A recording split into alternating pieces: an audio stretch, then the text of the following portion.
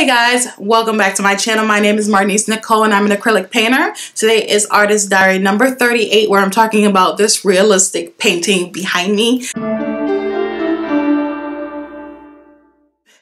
And guys, this is a very quick video. I have 7% on my camera. I am leaving right now to go to a birthday party to drop this off. But I wanted to share that I had done a realistic painting, you guys, and it's been a while since I've really focused on them.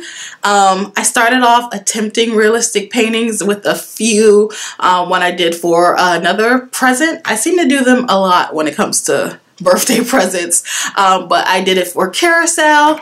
I did it for my own self-portrait series that I started, which you can see right here. And now this is my third realistic portrait. This is of my poppy, my grandfather. He passed away a couple of months ago, and I did a painting of him in his memory for a birthday item for my uncle, who was really close to our grandfather. He was really close, and so I thought he would appreciate it for his birthday. He's always likes my paintings, and he always encourages the creative process, and I thought it was a great idea. So I did this for him, and there's a few things I learned about the whole process. I see why I don't do more realistic paintings, because I don't like them.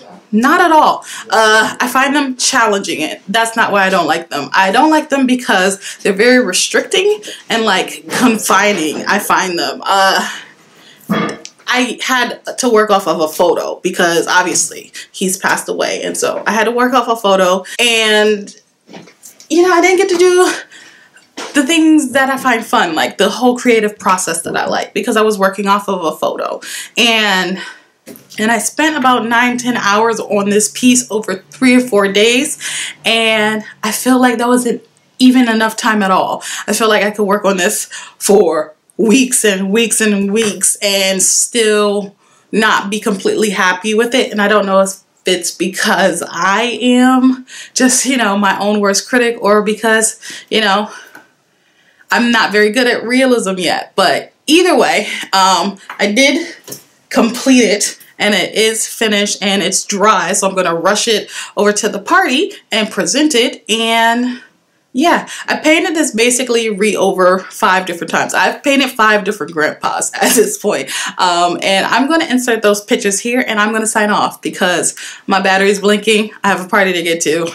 Thanks so much for watching this very short video. It was Artist Diary number 38. If you have questions, leave them in the comments below. I'm going to be doing the Q&A soon. Thanks, guys. Bye.